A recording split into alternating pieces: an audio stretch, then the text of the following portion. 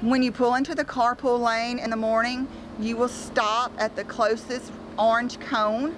A staff member will come to your vehicle and take your student's temperature.